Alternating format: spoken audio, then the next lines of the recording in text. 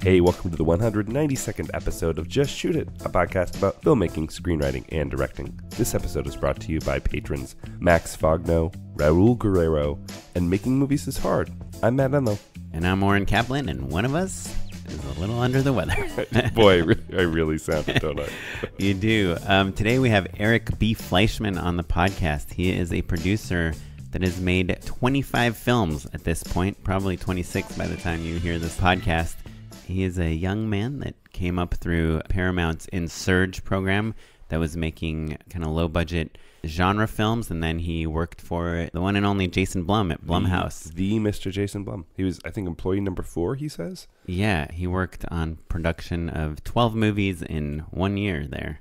In as many months. Yeah, he's just really interesting as we will go into his origin story a little bit, kind of how he got to where he got to. But we really end up in kind of my favorite part of the interview, which is where we talk about what movies he's looking for, how people like you, our listeners, could get him your project. And he even has what he calls the development matrix, which is his own not patented way of coming up with great genre film plots. Yeah, he gets pretty in the weeds in terms of how a person should approach creating something and how they can be aggressive in the marketplace and viable in the marketplace and also creatively interesting and inspiring, and how to appeal to a producer like him and what his secret sauce for success is. Yeah, that should be the title of this episode. Secret sauce for success is? Or, yeah, the genre film matrix. Yeah, we'll figure it out. You guys already know by now.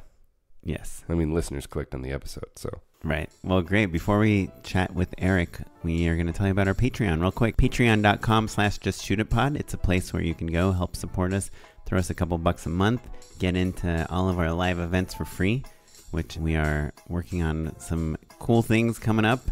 And it's just a way to show us that you appreciate the podcast. And we really appreciate the patrons we have right now and would love to have some more join them before they get too lonely. So again, it's patreon.com/JustShootItPod. If you're unsure about Patreon, but you do want to help the show out, the other thing you can do is write us an iTunes review.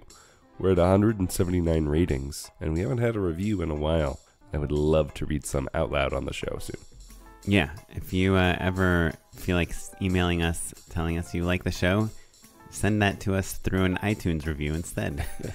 Well, before we hop into our conversation with Eric B. Fleischman, here's a word from our sponsor. Hey, we are here with Daniel McCarthy, the founder and CEO of MusicBed. We were curious, why did you start MusicBed? I was actually a filmmaker as well. You know, I felt like as a filmmaker, I could control almost every aspect of the film, but every time I would hit music, it felt like you were just hitting a brick wall. Creatively, you know, you were kind of stuck with whatever existed out there, and we just felt like there was a better way. Yeah, that totally makes sense. I've had that problem where you watch this commercial or something, you're like, that's so awesome, but they're using Rolling Stones song that I could never afford to buy. Yeah, I mean, don't get me wrong, right? Like, great music exists. I think as an indie filmmaker, when we were working on it, it's, you know, when you don't have a couple 100,000, that's when it becomes more complicated. So, you know, for us, it was like, it wasn't that great music didn't exist in the world. It was that great music didn't exist accessibly within the budgets that we needed to work within. Right. Totally. What is it that MusicBed music has that brings the quality up to that premium level? We have a saying at MusicBed, you know it when you hear it. I think that the quality difference between what is on MusicBed and what is other places, sometimes it's so hard to put into words. You literally just have to hear it to understand. You know, it's a lot of things for us. Production value, the melody line, the quality of the song and the hook. We're curating a great roster of music and musicians that works phenomenal for film, which means the song has to help you tell a story. Our clients aren't the average listener. Our clients are cinematic filmmakers, and the music that they're pairing with that has to help them tell and communicate a story. Well, thanks so much, man. We want to thank MusicBed again for sponsoring this episode of Just Shoot It. If you want to get a free month of MusicBed subscription or 20% off your next single song license, head to musicbed.com and use the promo code Just Shoot It, all one word. And here's the interview. And how do you get a job straight out of college at Paramount? So here's He interned there for 3 years. he interned there for 3 years at Paramount. Oh, okay. Paramount started InSurge, and for those listening, and that's going to be 100% of everybody, because no one seems to. Maybe that one guy's like, I know InSurge. Yeah, no one knows. No one knows InSurge. And like, funny enough, I can't seem to find the press announcement about announcing it to begin with. Like, they've kind of. Paramount must have just swept it under the rug and been like, this never happened, la la la. But isn't it, I guess when I remember it, and I could be remembering totally wrong, but pretty much Paranormal Activity came out, and then Paramount's like, why are we not making these movies? Paramount released it. It was such a success. Paramount's like, we should have a whole division. Adam Goodman said we should have a whole division dedicated towards this. Started InSurge. InSurge's mission statement was 10 films a year at the studio, $1 million total. So each film gets $100,000 to make. You're going to make a movie. Only first-time filmmakers. So the idea was, for the first time in a very long time, the studio system finally was going to sort of open the gates, allow some young filmmakers in, cultivate a system that either works or doesn't work. And let's say if one of those films makes $1.2 million, it makes up for the rest of the slate of movies. And now you have a great filmmaker in your roster that no one else could get ahead to because you were able to catch them in advance. And there were a handful of successes like that. Like the system did work, right? Chronicle was an InSurge movie, wasn't it, or no? Chronicle was Fox. $8 million. Was it really? Mm-hmm. Jesus Christ. InSurge. Where'd they spend it? InSurge. VFX. Yeah. The movies that you might remember, the Justin Bieber documentary, the Katy Perry documentary. Those were first-time filmmakers? No, those are just documentaries that they acquired and then put the title on it. Oh. Why the focus on first-time filmmakers? I'm curious. So the studio adopts this self-preservation mentality. And so what happens is you have this growing pool of young filmmakers outside the pearly gates of the studio that are looking for a home, that need guidance. And InSurge was the studio's attempt at letting some people in, right? It's a great idea because the studios do need to start cultivating younger talent. And at the same time, the scariest thing to a studio executive is a first-time or second-time filmmaker, especially one that doesn't have a proven financial track record, right? And so you're afraid of this thing for a multitude of reasons, and yet this thing being young Hollywood is inevitable. And so InSurge, even though it didn't work ultimately for a myriad of reasons, had it succeeded, it would have done wonders for the studio. Anyway, so that's what InSurge was, right? It was first-time filmmakers, $100,000 a movie, and you're like, I think there's something smart here, but I need to find a new home. They were like, Eric, your job is going to be reading, because everyone just started flooding our gates with like this new thing called micro-budget genre scripts, right? I was reading, I was watching. There were movies that were coming in, like You're Next, that were about to go to TIFF, and this is 2011. And I was like, we should buy this movie, and they're like, no. And I was like, wait, so they were sending you the actual finished movie? We were looking at acquiring movies because you have to remember $100,000 a film. The studio has deals with the DGA, the WGA, IATSE. Yeah. These are guilds, these are unions. There are minimums in place. You are already at over 7 figures before you even get to making the movie.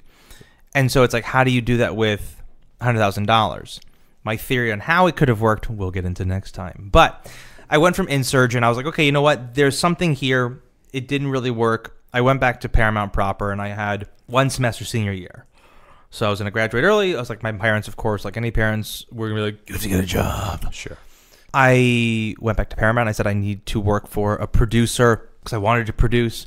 I went to Paramount. I was like, I was going off the names that USC taught me. I was like, I need to go interview with Grazer and Bruckheimer and Silver and the people that I've studied about. And they're like, we have a better idea. I was like, who? Yes, I'm all ears. They're like, the guy who made that Paranormal Activity movie. I was like, no. Wait, Oren Peli? No, Jason Blum. Oh, right. I know Oren Peli. No, Jason Blum. Because, they knew I'm looking for producing. Right. Yeah, I guess I just think of Oren Peli as the guy that made Paranormal Activity. Sure. Yeah, the term made, I guess, is there's a lot of people who made the movie. Yeah. There were 3 people in that house for 2 weeks. Yes, who made the movie. Yeah. And then someone else came over, bought it, made the movie happen, and then Paramount made the movie happen. So anyway, Jason Blum. So I joined I think the first Universal deal they had, not the 10-year one, but the first one was like the first 3-year one, was announced like 2 weeks after I started. And we did 12 movies in 12 months in terms of production. And it was insane. I mean, it was honestly insane. That is a first job. That's it. Yeah. By the way, it. my former boss at Paramount, who's now at Netflix, but she was 100% correct. She was like, "You want to learn how to produce?" She knew more than I did. She knew what was going to happen. But Blumhouse was eye-opening. Okay, so clearly you had a track record at that point. How does that get you to where you are today? So at the end of 2013, so after making these 3 movies, I was like, you know what, I need to start a company. I was going under EBF Productions. It was like, whatever, but I needed to have, I needed a financier, because these were all individual financiers, right? I mean, it's a different person per movie. I wanted someone who was going to bankroll a slate of movies. And so I started talking to people, and so you hear that all the time from producers, like, oh yeah, we're putting together a slate of movies. Why?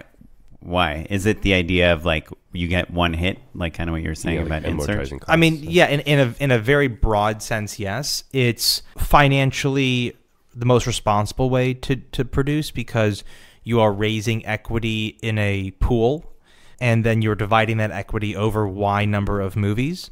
And so as opposed to you giving me $2 million and putting it into one movie at $4 million and hoping it does well, you're giving me $2 million. I'm going to make 10 movies with other people's money as well, but you're putting $200,000 per movie. That's a pretty small ticket to ride. And if 1 or 2 or 3 succeed, then it makes up for the entire slate if there are shortcomings, right? Right. And what mitigates risk. What kind of person gives you $2 million? Different kinds of people. Like rich individuals? Or more like corporations? I would say... Or funds? It changes over the years. My very first company was this company called Diablo Entertainment. And I started at the end of 2013. I met...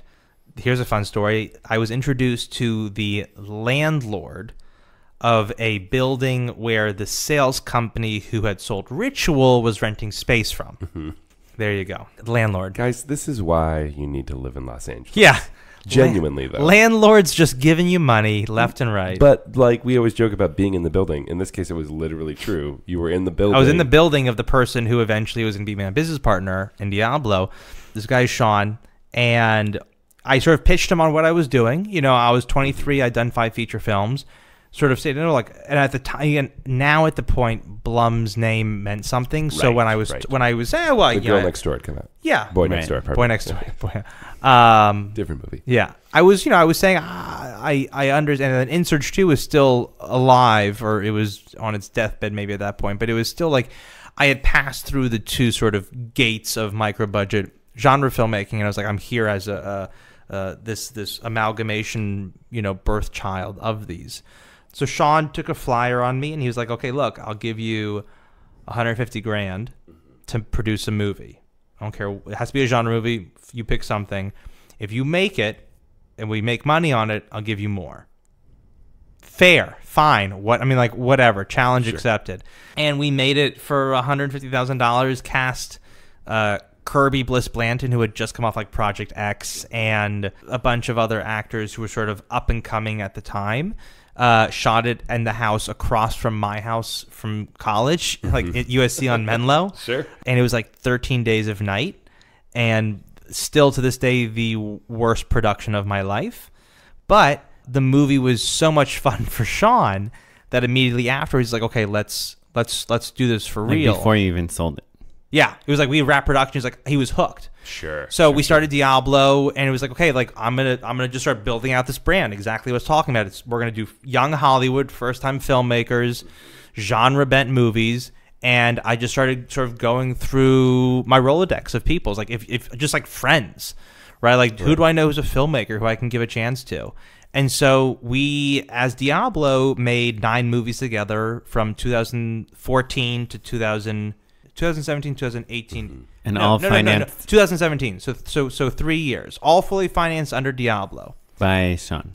Sean and a group of business partners that we had put together as a slate, right? Oh, right. So we put together and there were let's call them 2 or 3. There were technically 3 slates within the Diablo world, and each slate sort of increased in price, right? So the first slate was 3 films at 300K each or 250K each, and then it was like 3 more movies at 500, 600K each, and then so we sort of the idea was to build.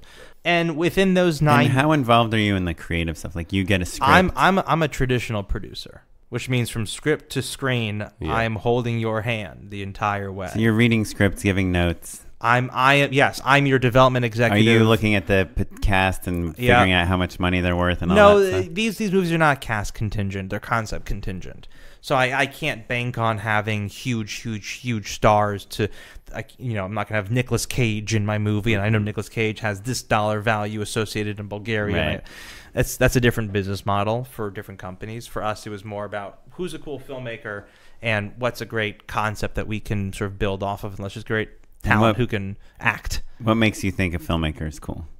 I mean, seeing something that I would say, one, it's their material, their talent that speaks within the material, and I think it's also their mentality about filmmaking. What percentage of these directors also brought you the screenplay?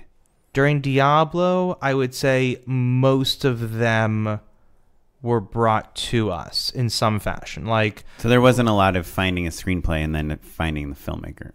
No. It was like there would be times where we met with filmmakers who had concepts that they pitched us, that we then sort of pitched them back another version of, and they would go off and write, and then we go make the movie.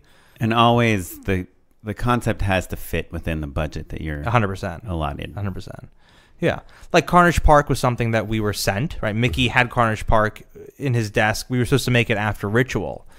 But Carnage Park originally was like one woman wandering through the desert aimlessly for like an hour and a half. And I was like, well, we got to put something in here. The alternative was we made this movie called Slight with J.D. Dillard. That also went to Sundance same year as Carnage Park. Slight was J.D. came in and pitched a short concept called Slight. And we developed it into a feature. And did you make the short? No. He came in. I was like, why make a short when you can make a feature film? He's like, because no one's going to offer me that. I'm like, well, we are. And then he left, and he was like, those guys are liars. And are you paying him to write the script? No, everyone writes on spec, which means they write for free. And then you still reserve the right to read the script and be like, no, forget it. Yeah, of course. So anyway, I still own the script then. I want to pause this for a second, just because you hear this all the time. Like people, they just moved to Hollywood. They meet producers. Producers are like, hey, I got this idea. You want to take a stab at a script? And then they go, they write an outline, they get notes, they write another outline, they get more notes, they do a final outline. They're like, okay, this is pretty good. They write the script, get notes, they write another script. And then the producer's like, nah. They just don't make the movie. Right. And then they're like, I just did all this free work, and then I got screwed. All these producers are out here to screw you. Right. But like, I feel like this version of the story is like a counterpoint to that. Like, hey, you don't always get screwed. No, and you also own that script at the end. Right. Well, only if you actually make the movie. If if we didn't make the movie, JD would own the script. That's what I'm saying. Yeah, exactly. If anything, you get a free developed script out of it. No, I think that's a really interesting way to view it. Yeah, but to answer, you get a free developed. Yeah, you get a free developed script, but it's also like people in those scenarios either don't know the producer they're talking to, meaning they don't know if this person's actually making movies or not, or they didn't realize early on that like it wasn't a good fit creatively, or that producer is just fully taking advantage of you, which is like things that I think young Hollywood is trying to focus away from. The goal is not to take advantage of anyone. In fact, the goal is if I don't like something from the start, I'm going to tell you and I'm not going to engage any further. As opposed to like what you're saying is dragging it out. And that happens usually with producers who don't know what they're doing. Right. Well, you see a lot of times producers see potential, but then it just doesn't get to a level where they feel like. But like, I mean, I've been in that scenario too, where like I've seen potential in someone, and we'll say, okay, do a 3-page outline, and they can't, and like that's the end of that. It's not like go write a script, and then I will see if I'm like. It's like no. There's preemptive measures that we take. Anyway, so we meet the filmmakers because the filmmakers sort of came from all over, right? Sometimes we were introduced through agencies, sometimes they were through friends, sometimes they were friends of friends, and we made, as Diablo, I say a healthy lot of movies. Carnage and Slight went to Sundance. We made Flower with Zoe Deutsch that went to Tribeca. Sure. We made All About Nina with Max Winkler. Yeah. So we made that. We made All About Nina with Common and Mary Elizabeth Winstead. They went to Tribeca. So at some last point, year. you're probably getting a lot of filmmakers coming to you No, with scripts. no, actually no, because we're not the sexy thing. Yeah, but you had 2 movies at Sundance, a movie at Tribeca. Yeah, but the budget price scared everyone away. Right. It's like they go to A24 or something. Yeah, I mean, it's just like, we elevated the budgets as the years went on. We weren't at $250 the entire way through. We did go up in price because you have to afford certain things. But we certainly weren't seen as something that was attractive. It was sort of like a flavor of the week type mission, I would say, that I was on. Right, but I bet but a lot of our listeners now are like, oh, like this is the person that I would want to come to. Yeah, I mean, the smart people, are understanding. Now, of course, we get stuff, but it's fine. I'll give you to your story just a second ago. You'll appreciate this. Then the movie we just wrapped production on was a script that I found online browsing the Blacklist website. Oh man! And for those, you're gonna love this. Yeah, story. for those of you who don't know what the Blacklist is 2 parts. It's a list every year of the best unproduced movies, but on top of that, which I didn't realize, it's also a database that you can search hundreds of thousands of scripts that don't necessarily aren't on the quote-unquote blacklist, but are on the Google of blacklist things. But isn't there like a crowd voting also, like kind of? That's how you get on the prestigious list. Right. No, but I thought on the website too. No, you can just upload it. Well, there's still like rankings and things. You can get ranked, but like you can just upload it. Yeah.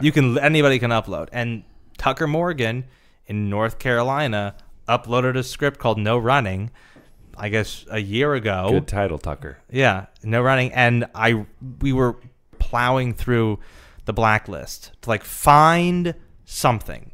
Just find something, because we got to spread the love and the risk everywhere when we're looking for materials. So like, this was something I'd learned recently. 5 months ago, I realized you can search on the website. We search, we find No Running. I read it. I'm like, this is a great fucking script. There's the phone number on the page. I call Tucker.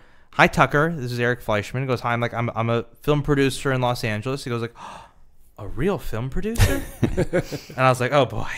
I was like, do you live in LA? He goes, yeah, I do. I'm like, I moved here recently. I'm like, well, I loved your script. Does anyone have the rights to it? He goes, no. Well, I'd like to make it. And he goes, okay. I was like, well, I'm going to send you an email. Let's get together and let's just see how we jive, and we'll go from there. And he tells me now that he's like, after the phone call, he was like, this is bullshit. This isn't supposed to happen like this. Right. Because this is like the movie version. Ha ha, hey. Right. We sit down with him. We're very much real. We attach a director to that movie. We literally just wrapped production a few weeks ago. So how do you find a director? So you don't have Tucker direct it? Tucker's a writer, at least for now. He wanted to write. The director was someone that my head of physical production went to school with, USC grad. His name is Delmar Washington, who I had heard whisperings of, but then saw his material. He done this fucking amazing short that was very much in the same tone and vein as the movie, which is a sci-fi thriller about a young black kid.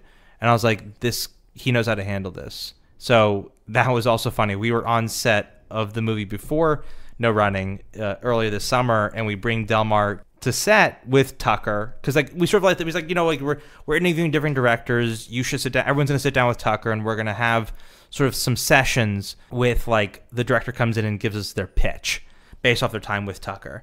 So Delmar comes into this meeting, and for all intents and purposes, he believes he's coming in and there's other options in his pitching. Reality, we had outruled everyone immediately, sure, and there was no one else. I just wanted to have him go through the motions of it. Yeah. So he comes to this Catholic school where we're shooting this witch movie, of course, because that's how it works. And he comes and sits down, gives a great pitch. At the end of it, I was like, I just revealed that there's actually no one else, that you actually have the job. And then walked out of the room to keep monitoring set, and he told me later, he's like, I was confused because like, is that it? It's just as simple as that? I got it? I don't have to do anything? I was like, no, that's it. Well, did you like his pitch? I was like, yeah, it was a good pitch. I was like, we don't take a Comtech and come watch Monitor and hang out for a little bit. He's like, okay. So that's sort of the idea behind how we treat these movies. Like, they're special and they're fun, and like you getting a greenlit movie should be something that's like it should come to you as like a gift, right? As opposed to like you struggled all your life and you were dragged through the mud, and finally after years of developing with that producer and 75 drafts, you finally got agreement. You're like, oh, fine. No, it should be like, I got something for you. What's in it? It's in the box. What's in the box? I can't tell you. You gotta open the box yourself. I just haven't opened it. It should be this really, really fun thing. So that's how we sort of treat it. Anyway, the point of that is that Tucker had that very same experience, which is like, granted, he did have to go through rounds of notes, and he was sort of like, this is a lot of notes, but again, you have someone who, it was his first screenplay.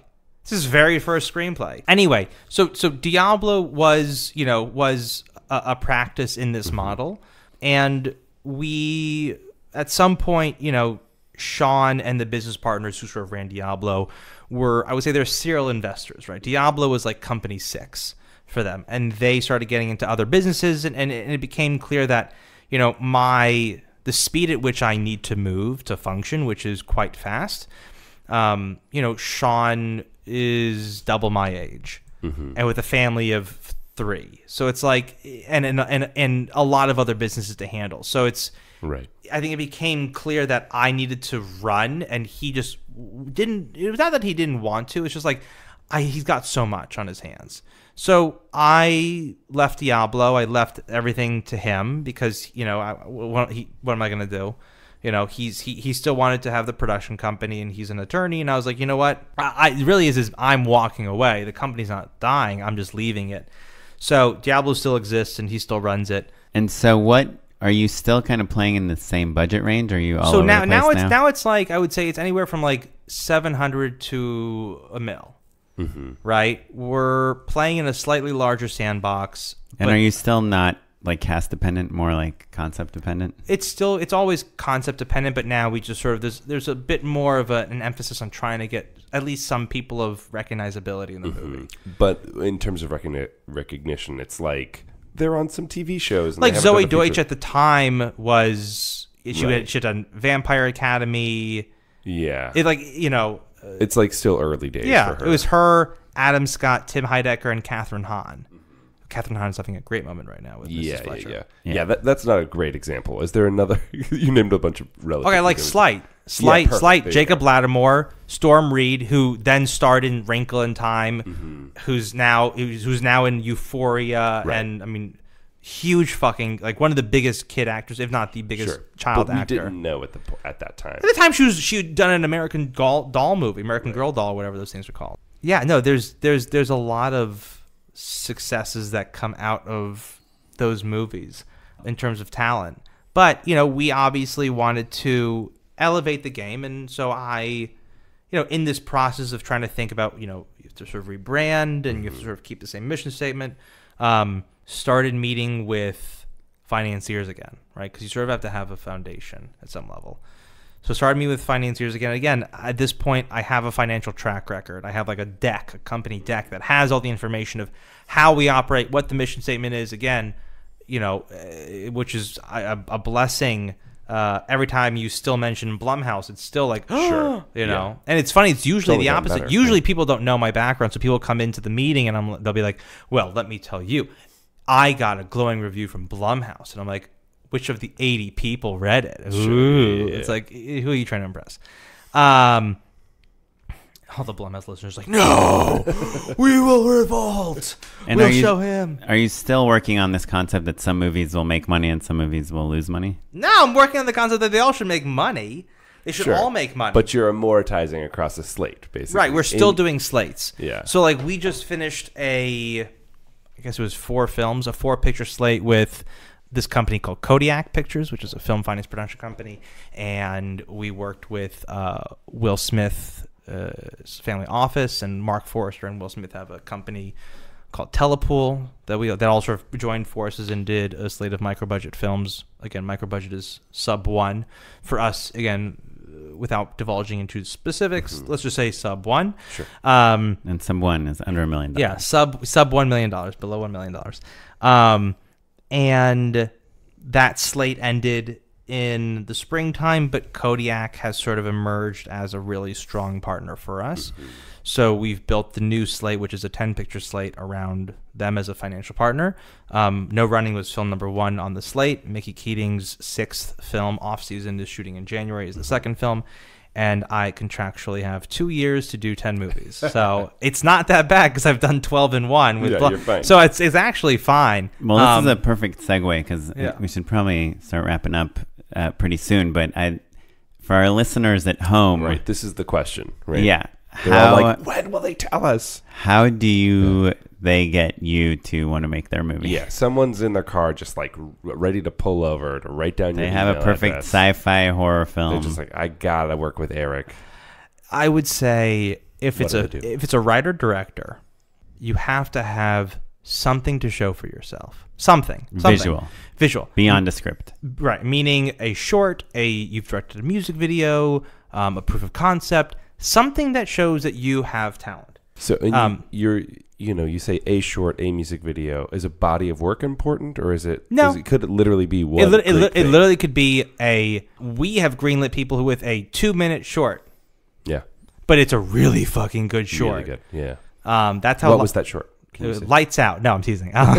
So I would say you have to have material under your belt that shows that you have talent, right? That's probably the hardest part for us, because usually people are like, well, I've done something, but it's not really that good. And it's like, well, then you should be focusing more on getting something that's really great. And when you say talent, you mean you're a good visual storyteller, you get good performances, meaning you're making me a dish, and I'm going to eat the dish, and I'm going to say, that's a delicious dish.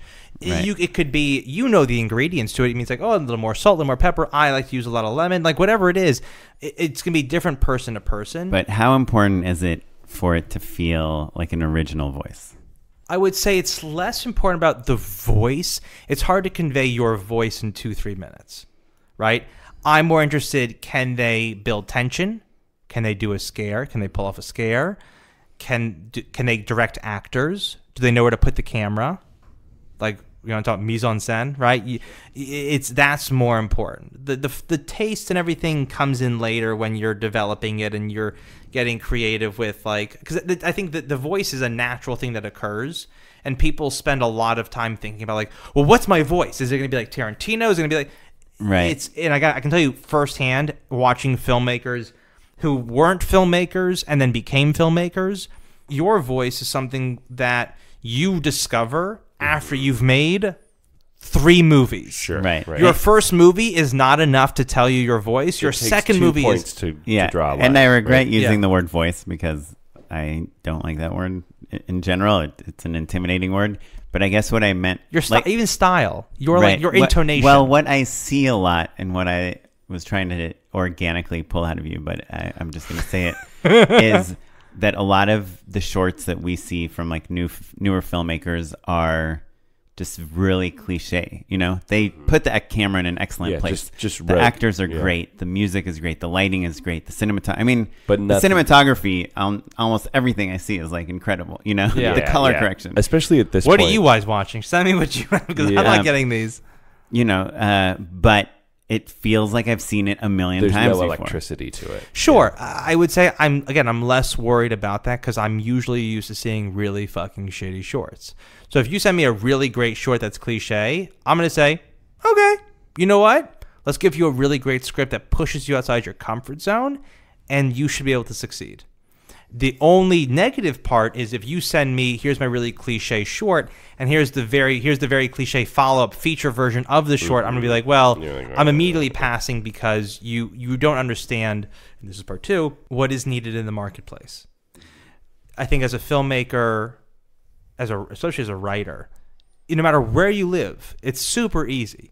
What movies have come out and which ones have done better than the others? You can look that up anywhere, right? I meet people who are like, well, I don't live in LA, so it's kind of hard. It's like boxofficemojo.com is not hard to type in to search, maybe I shouldn't do torture porn movies, right? Gore hasn't been in years. You can look this stuff up, and yet I'm And you're shocked. talking about specifically in Genre. this kind of low budget genre. Yeah, well, forget low budget.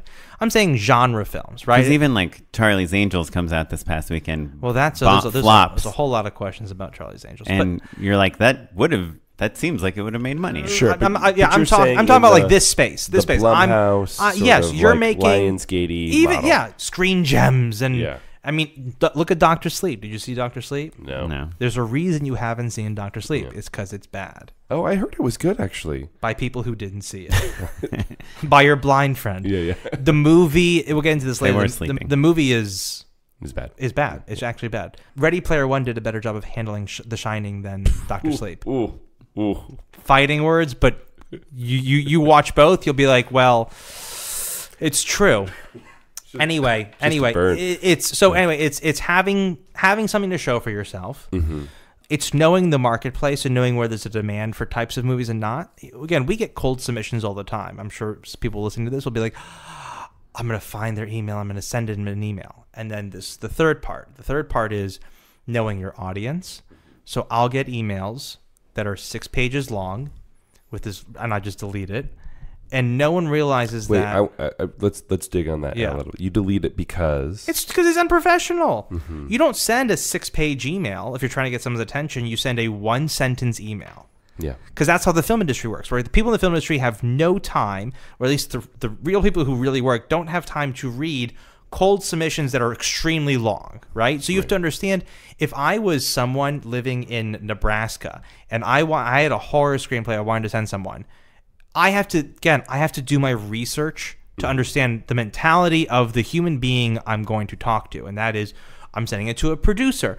I'm going to assume the producer I'm sending it to is busy, and this busy person doesn't know me. So what do? I don't send a very long... Let's role play real quick. Yes. I'm Eric. You're the person in Arkansas. Okay. Nebraska. This is the email? Yeah. And Okay. My phone's on. What does it say? Dear Mr. Fleischman, even though you don't know me yet, my name is Jim, and I am here to make you your next $1 million. Okay. All right. What's the good version? Give me the good one. Hi, Eric. This is what is this? Hi, Eric. Jim. My name's Jim. I'm from Nebraska. You don't know me, but I've read a lot about you, and I know what you guys do. I might have a script that's of your interest. Here's the log line. If it's interest, let me know. If not, all good. That's it. Yeah. I read that log line, and this happens, and I read the log line, like, not a bad log line. Hey, Jim, nice to meet you. Tell me about it a little bit more. Can you send me like a synopsis on it? Bzz, bzz, bzz. Yeah. Here you go. Here it is. And I'm like, oh, it's not bad. Okay. Hey, Jim, send me the script. Oh, Jim, script's not good, but you know what? Really like your taste. If you come up with something else, let us know. Thanks.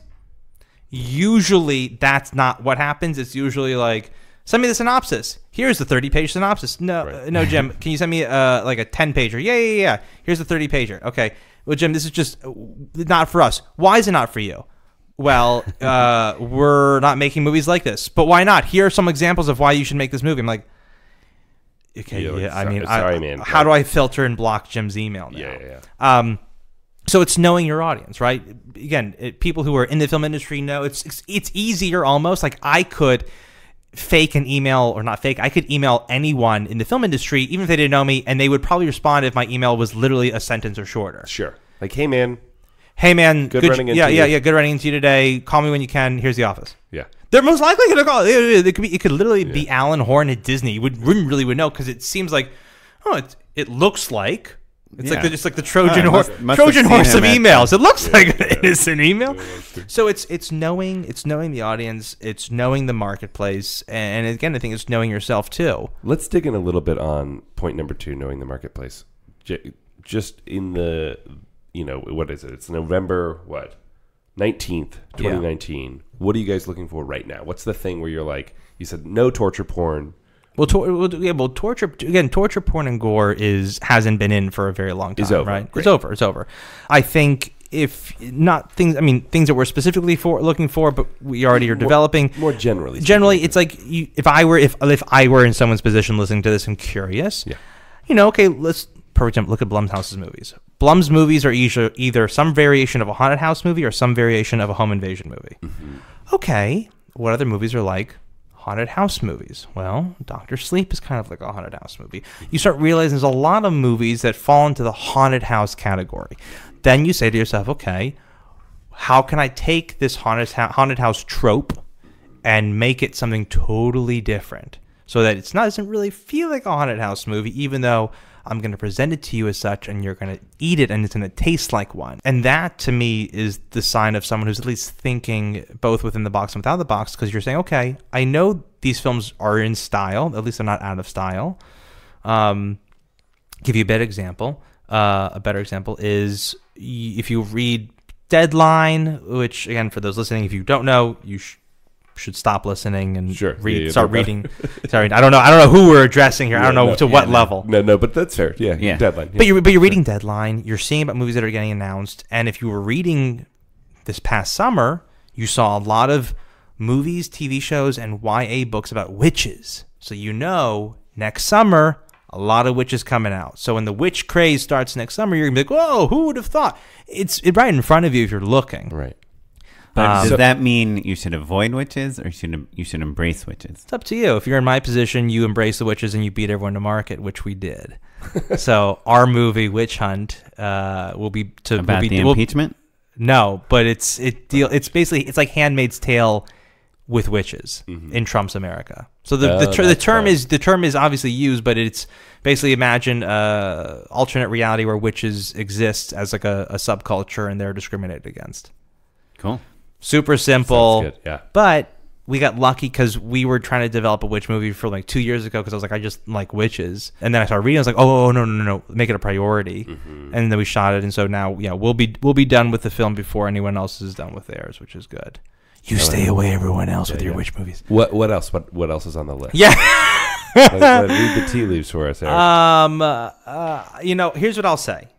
I don't want to divulge too much because part of this is my bread and butter. Of course. But if you look at the horror trends over the years, over the decades, horror mirrors what's happening in the news of that decade, right?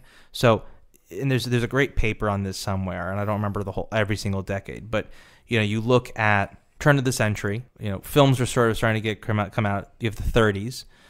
You have monster movies, creature movies as a result of World War I. For the first time ever, you had this information being broadcast into your homes of these larger-than-life creatures that you had to send armies out to defeat, right?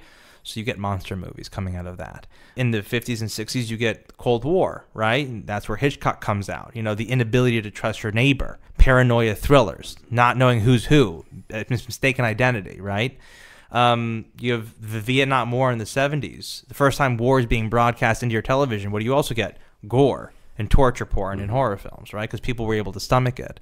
And so I think if you consider that and you look at the progress, I think we are in a second Cold War right now, which is why movies like Us and Get Out are doing so well. It's because Jordan is tapping into the culture of fear, right? Or even if you look at like Purge and Insidious, it's like you think you have this perfect residential life, but like something is out there. That you don't want to conform. It's this inability to trust. You can't trust the person living next door.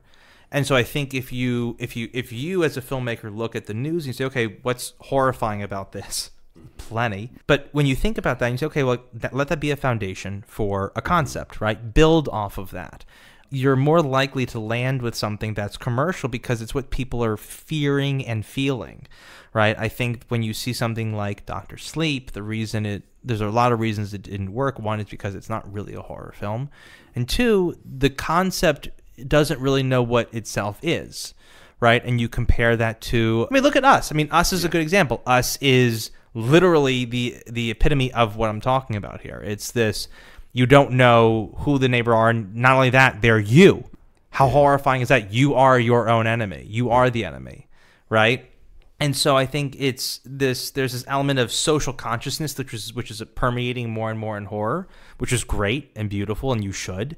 If you have the ability to tell a story in horror, you should use it to talk about something, and we certainly are trying to as much as we can. Doesn't mean every single time. Mickey's movie Off Season, I would say, it's not so much about a political sociocomic element. It's more about an emotional question it asks. But, you know, we have a horror film that deals with beauty standards, you know?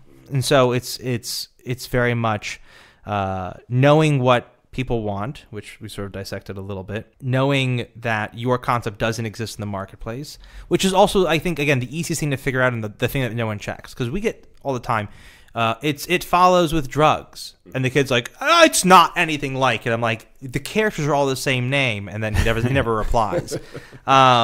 We've gotten, it's Get Out with babies.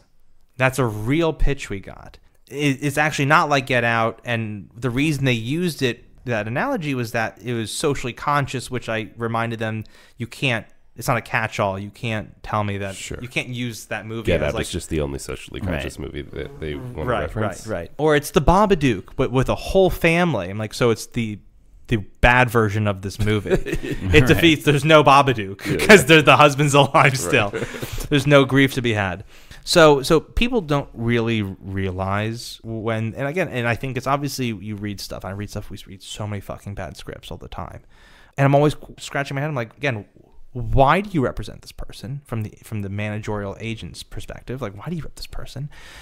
I feel bad for you that you have to sling this garbage because it's garbage, and you don't know how to present it, and you don't know how to tell the client this is bad. Go do it again. Right? I think we get a lot of first drafts. Like, that's my opinion now. Like, when I get send a script from an agent, I'm assuming it's a first or second draft that no one's developed.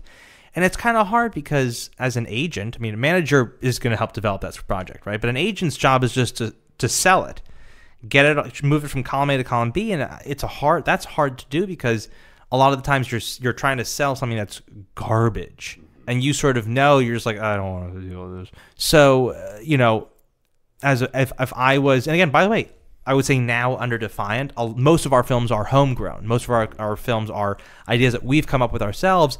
And so I myself have had to get extremely creative with cultivating sort of like this farm of concepts that, like, when filmmakers come in, we pitch them concepts that we want to make.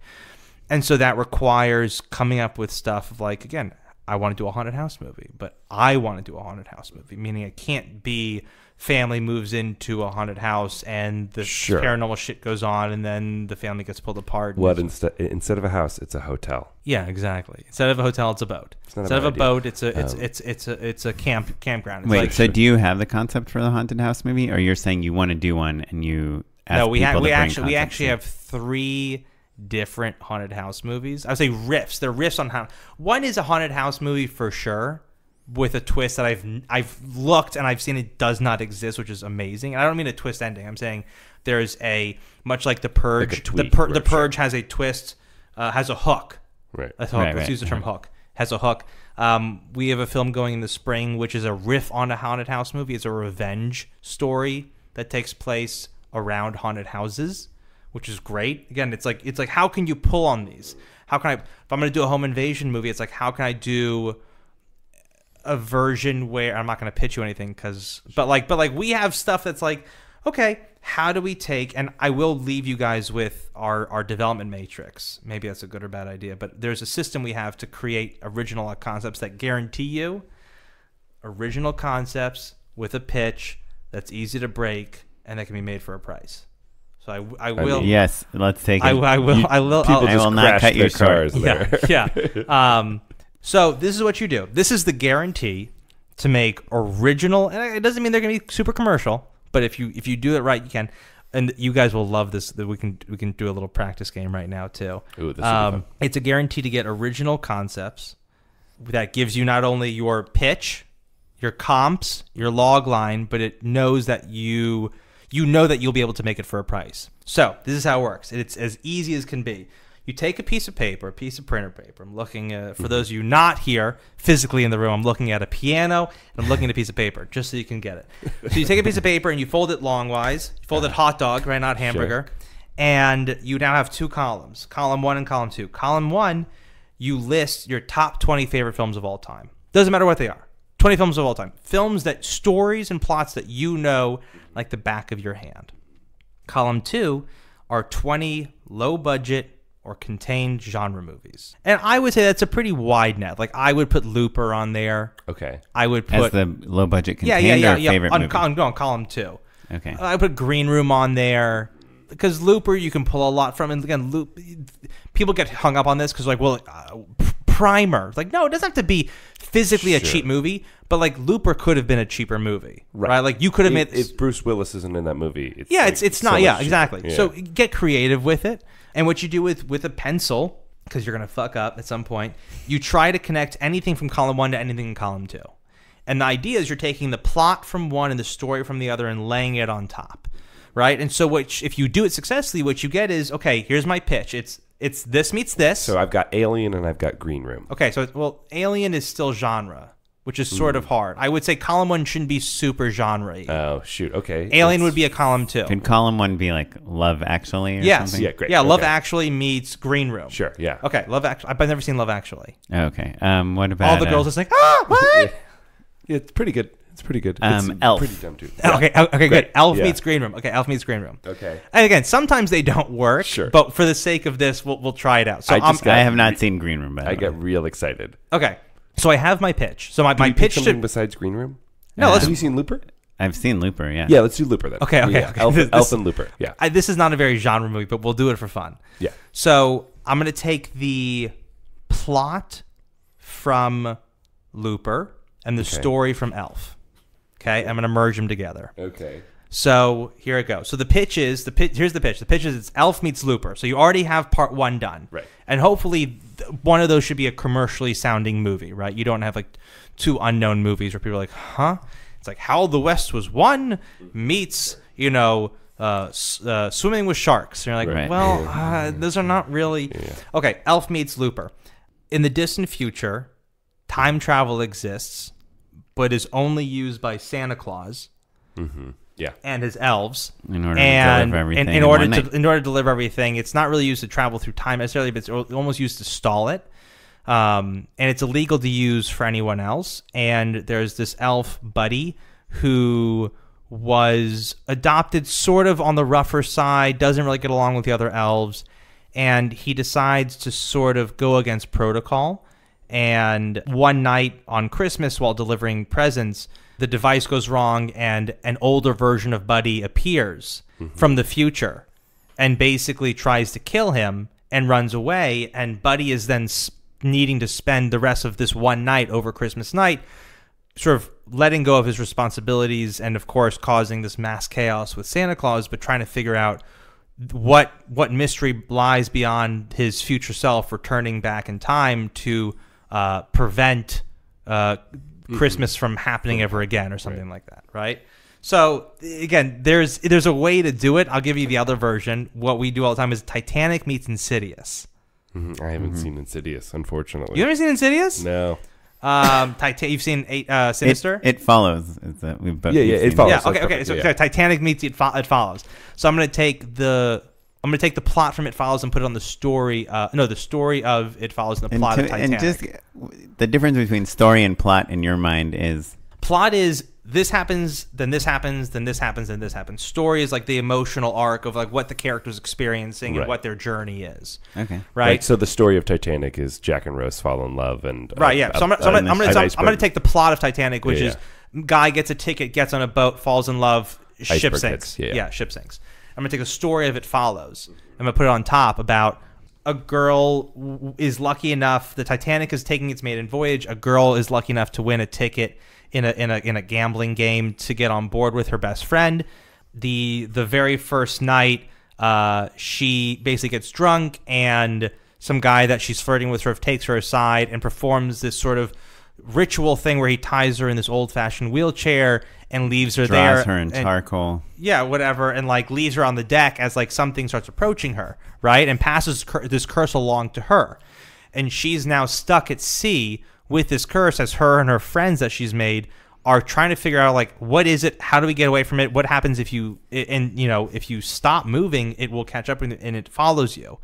And you're on this boat with thousands of people. You don't know who it could just be. see a monster in like a rowboat. Yeah. I'm coming for you. Yeah. And so, anyway, you can go on. And then eventually the ice... And then the iceberg. Yeah, the iceberg hits, of course, the most pivotal time when, like, she just transferred the curse and now, like, her friend is fucked and she's fucked and whatever. So... Right. And what you're giving us is just the tip of the iceberg. Right, sure. Pun. But anyway, the point is like you can get creative with those movies. Like I would say a column 1 movie that I always suggest is Willy Wonka.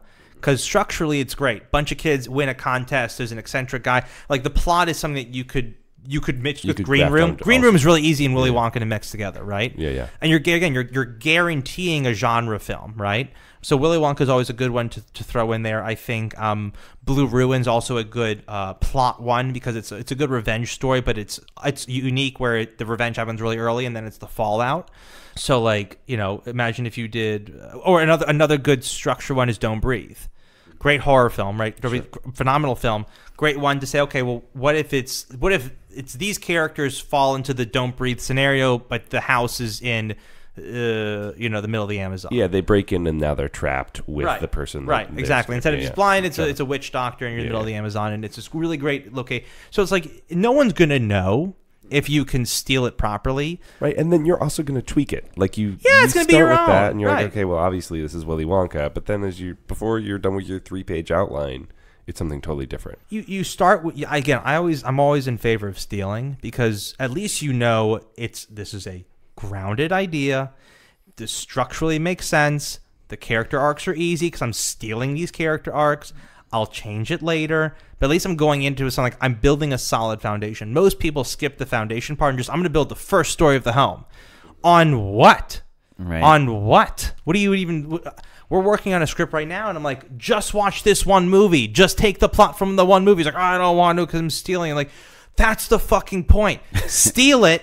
Just steal it now, at least get it down, and then I will give you notes, or we will give you notes as the company to change it to make it unique, but like at least start with something, because otherwise it's like, there's a balloon in the air. Can you catch it? What?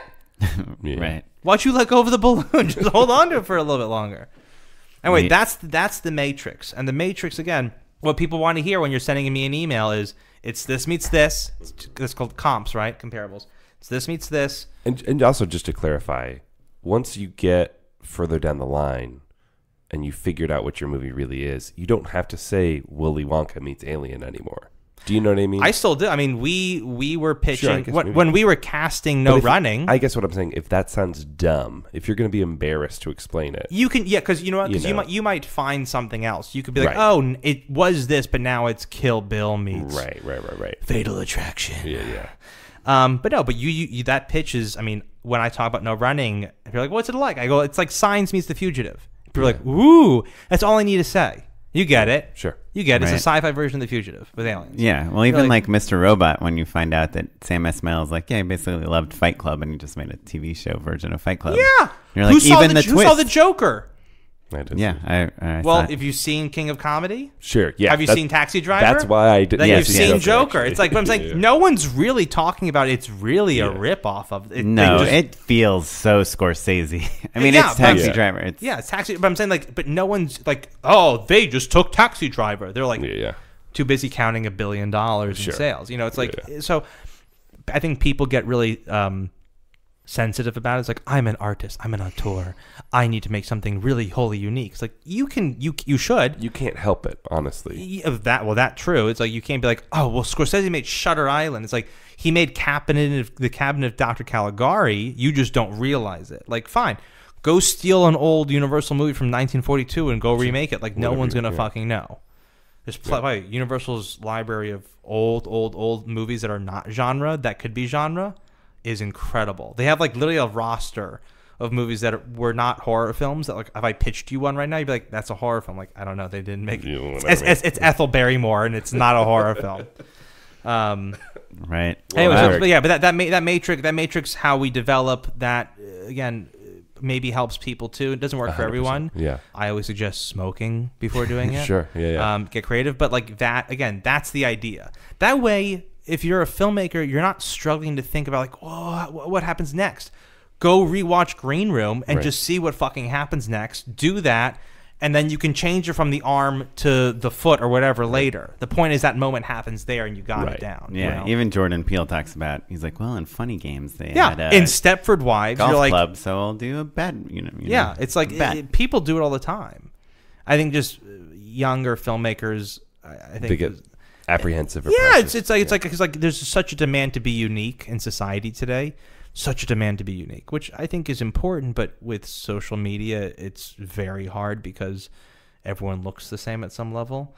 That's another conversation for another time, the homogeneity of that. But it's this desire to like, I need to be unique off the bat is no. It's much better. I'd much rather get a really solid script that's maybe not wholly unique, but really well written and like flows quickly and has good dialogue, and say, you know what, this is well written.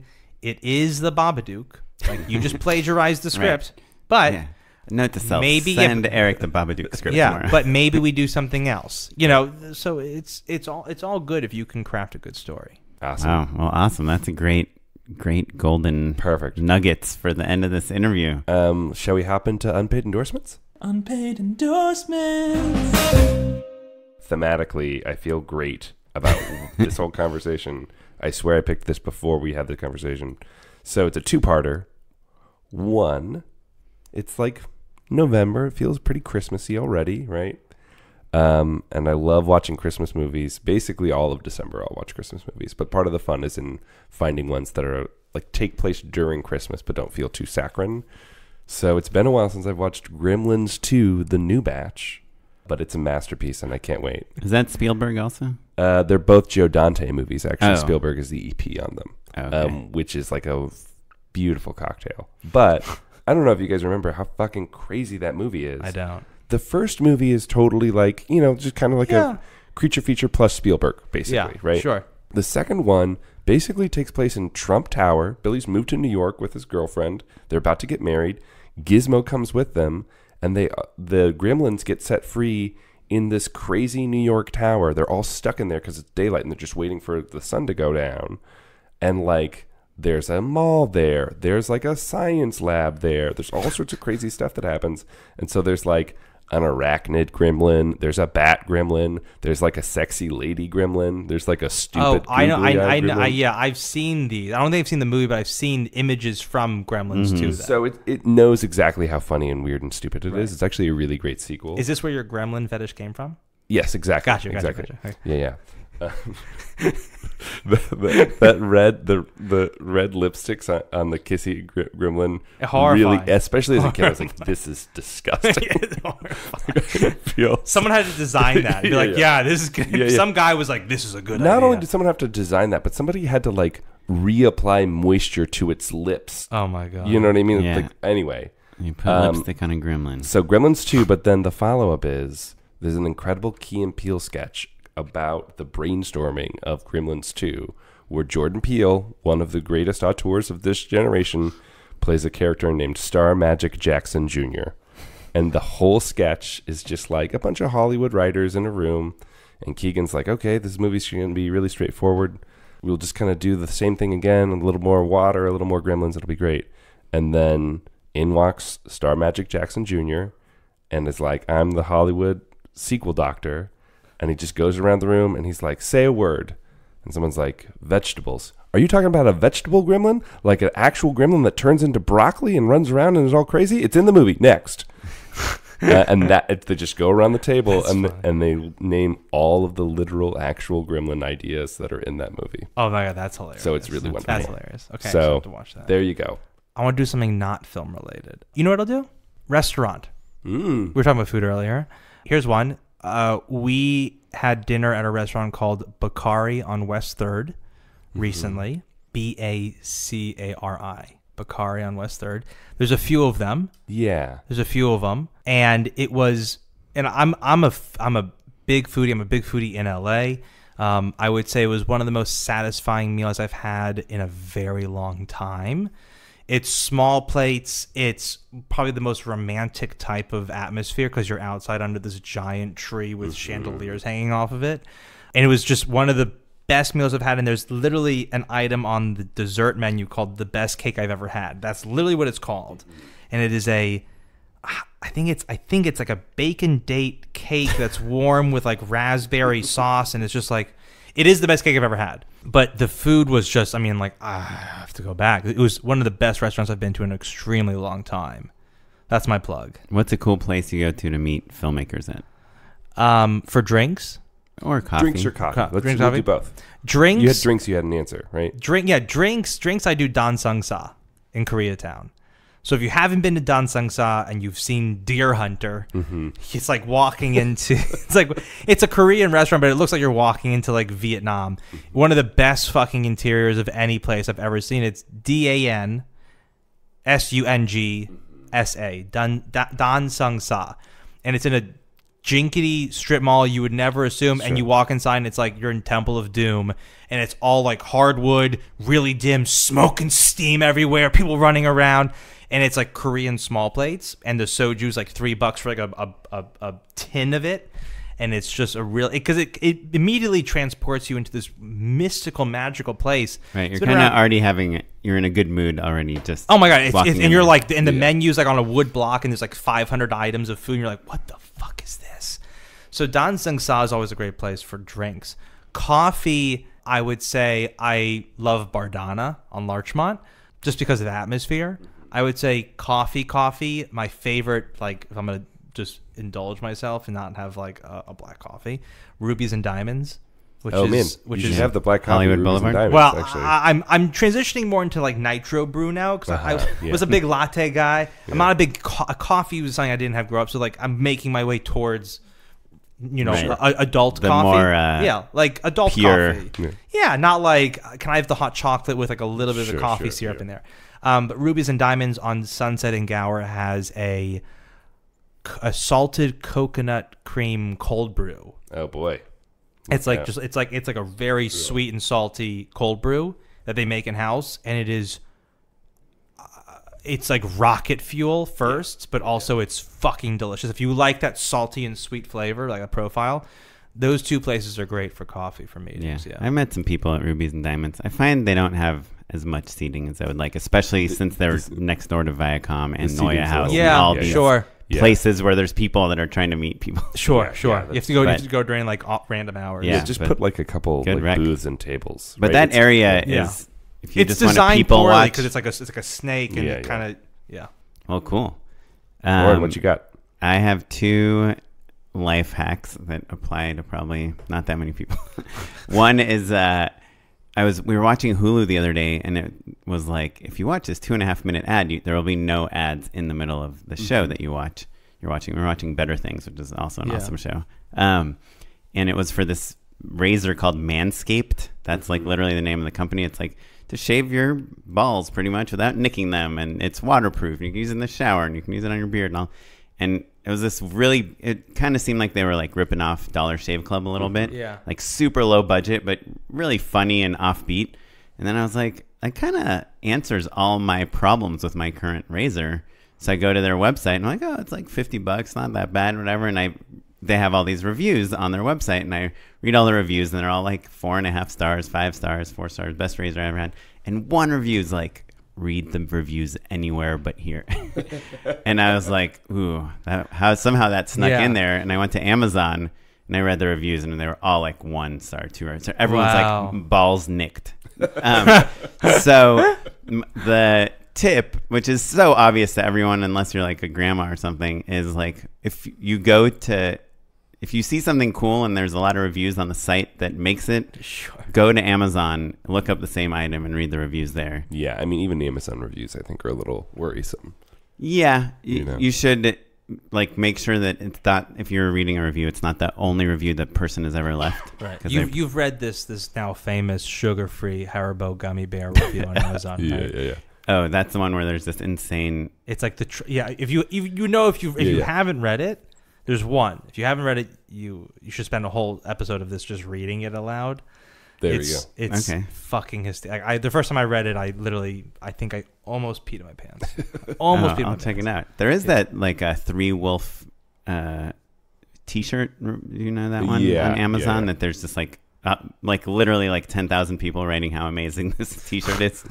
I think they were kind of like around the same time. My other hack, it's like so obvious. Why didn't you go to like Wirecutter and look for ball trimmers? That I'm always like, Wirecutter. That's a good. I want like a recommendation. Like I want like the New York Times best ball trim. Wirecutter is a good situation. Endorsement as well.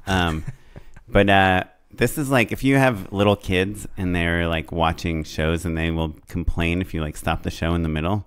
Like it's so obvious, but just like fast forward the show to 2 minutes before the end. They won't even realize that you've done anything. And then in 2 minutes, they're done watching the show, and then there's no fighting. So that's what I do anytime. That trick is going to last for a couple of weeks more tops. Well, I don't know. At 3.5, she still can't tell that the story arc is totally messed up. When we skip from minute 5 of a 30-minute show to minute 28. It's going to be hard when you do Empire Strikes Back. It's like, whoa, wait. It was his father? No, it doesn't matter. Yeah, well, the trick is try to find, on Netflix at least, when you're fast forwarding, it'll show you like a little thumbnail. Try to find like a similar looking scene at the end. This is too complicated. The beginning. This is too complicated. I mean, when you have kids, you will realize this is necessary. A necessary evil of lying to your children. At this point, you're just like, the television hasn't existed yet. Right. I know your friends say they have it. They don't. Yeah. We don't have this thing. At our house, also, the Barbie show is broken officially on Netflix. So it's just not working. Sorry. Push the button. Anyhow, if we want to find out more about you and Defiant, Defiant.la, is that the website? There's no website. Oh. There's no website. There. You're like, okay. Our listeners have been so excited the whole time, and then there's no website. There's no website. What are they gonna do? How do people find you? Are you on Twitter? There's an Instagram. There's an Instagram account, which is at Defiant. I think it's at Defiant.studios. Cool. There's an email if you can find it online. IMDb Pro would be like how you would get contact info, or no? I mean, we don't need I didn't say it, but you can find it on what you might assume to be the place where you'd find it. But like if people want to see... bombarding. No, but if people want to see what movies you're working on... Yeah, go on IMDb. IMDb will have, I mean, everything Eric B. Fleischman. Yeah, everything will be... Not the other Eric B. Fleischman, because there's so many of us, but IMDb, we should probably get a website at some point. Cool. Yeah. Well, that's good. It's Sounds a like good sign that you don't need one. Yeah. Well, cool. If you have any questions for us or want to comment about anything we talked about, we'd love to hear your thoughts. You can email us at justshootitpod@gmail.com. You can leave us a voicemail at 16262shoot1, and we will play it. And that is even more fun than an emailed question. You can find us across all social media at justshootitpod. I'm on Instagram at okaplan. And I'm at Mr. Matt Enlow. This episode was edited by Sarah Weirda. Our webmaster is Ewan Williams, and you're listening to music provided by the Free Music Archive and the artist Jazar. Thanks. Bye. Thanks, everyone. Bye.